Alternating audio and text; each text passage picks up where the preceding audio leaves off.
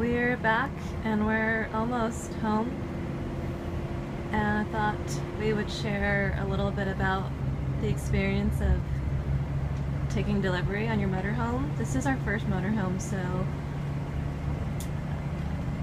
we took like 2 hours, but I'm sure if you've had a motorhome before it wouldn't take so long. But our trailer didn't have slides, we didn't have a generator, some other features that were new to us, so we had a great guide. His name was Ken at Mike Thompson RV in, where were we at? Santa Fe Springs? Santa Fe Springs. Santa Fe Springs. Took time to show us everything. So you should definitely, if you're first time, have at least 2 hours, and I would say more than 2 hours really, because if you take 2 hours just for your walkthrough, then we took a little extra time to set up the mirrors and just feel comfortable in driving it. So you should expect to have some things need fixing, and we had read that on blogs, so it wasn't a big deal. We didn't get upset.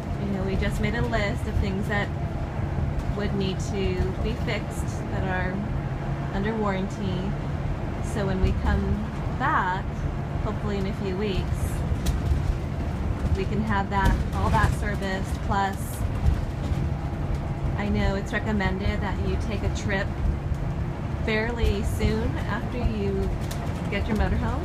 So next weekend will be our shakedown trip, and we've chosen a place that's close to home, that we're familiar with. I think that's important, that you don't try to take your first trip to somewhere you've never been and really far, just in case things go wrong. So this is a place close to home, and we've been there, and we'll check everything and set up the interior and do that next weekend. Maybe I'll take a video of that.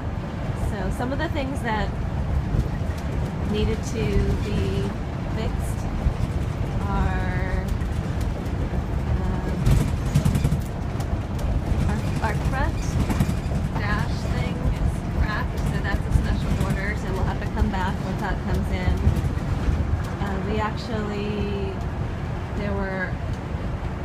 I think the slide is not adjusted properly because the tiles on the floor were all indented, and so the technician said that means the slide has to be adjusted. So the tiles have to be replaced and the slide has to be adjusted. And the switch on the couch, the side couch, was not catching. So that's right. We have an L-shaped sofa, and so the part that extends out to make the L, there's a latch on it to kind of lock it in place, and that was broken. So that part has to be ordered.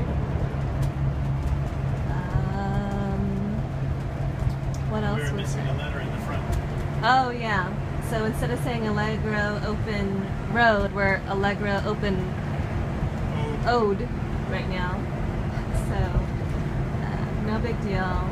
Again, I think if you're just prepared so that you don't freak out and think, why is all this wrong? You just know that you just plan that you're going to come back in a few weeks and have whatever needs to be serviced. So,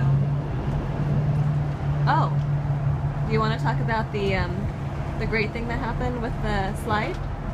You have to talk probably loud, babe. When Ken was showing us how the slide worked, he didn't put the chair up far enough, so when the slide came back in, it caught on the back of the driver's seat and tore off one of the fascias. So this whole fascia I'm scanning down actually ripped completely off. Again, it was like, you know what, you can see they fixed it. But they fixed it right there. Yeah. He said he was glad it happened with him, because some people it happens to them when they're not paying attention, so now we're aware and we have to watch for that. probably would have happened to us on our first trip. I'm sure we would, and then we probably would have been all upset, but since we were there, fixed it. Was there anything else needed fixing? Nope. I think the lesson is because you're going to be, could have happened to us not knowing to look for that because we would be focused on where's the switch for the slide and just push that and see how that works and not looking at, you have to make sure you're clearing spaces and things like that. So it helped us to know any of the systems we're going to try out. We have to look not only at what we're trying to do, but think ahead about some things that might be in the way or something's going to move into a place where you're not thinking, just things like that. Right. So your driver's side should be forward before you do your slides, is the lesson. Also, we should talk about setting up just your key reference points so that you know how much room do you have ahead of you, kind of where's the side of the RV compared to where you're sitting, where's the side compared to the passenger. So we actually saw some great videos about making reference points. So I have a visual point here that I know if that's on the line here, that's pretty much where I want to be, and I have one over here that's on the line. So Susan had to come in and put it there. We lined it up and had to kind of put a marker point outside so that we knew exactly where the line would be.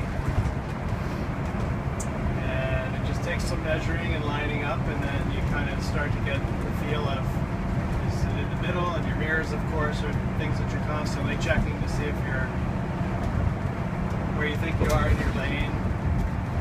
But it's really not that difficult, and it's not too overwhelming.